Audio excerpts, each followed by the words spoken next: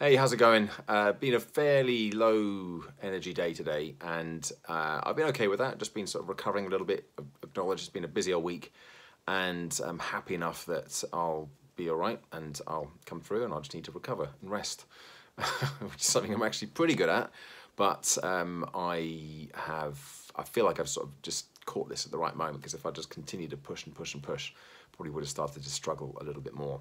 So today I've been mainly coaching clients and doing a bit of writing and setting things up. Not a huge amount with the speaking stuff. I've got a couple of things coming up next week around speaking work, and so I've been sort of doing a little bit of thinking about that, but nothing major. Yeah, I don't think there's anything else. I've had a car. Yes, I'm doing. There's another potential big client coming online with Gen Healthy Minds. So I just had a chat with Mike earlier on today about getting on one of the, kind of the talks, the conversations, meetings, that's the word I'm looking for. See, brain's not working now.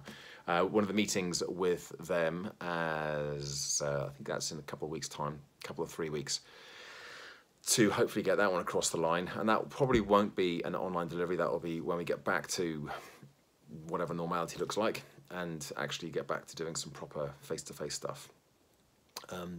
Yes, otherwise just ticking along, and need a bit more focus next week. I've got 1, 2, 3 presentations to give next week, but they're a bit more spread out, so that's fine. Possibly 4 actually, but they are still quite spread out.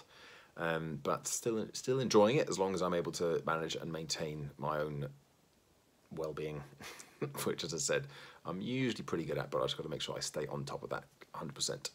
So there we go. There's my check-in for the day. Thanks for watching. Thanks for listening. And I'll be back again with another update tomorrow. Bye for now.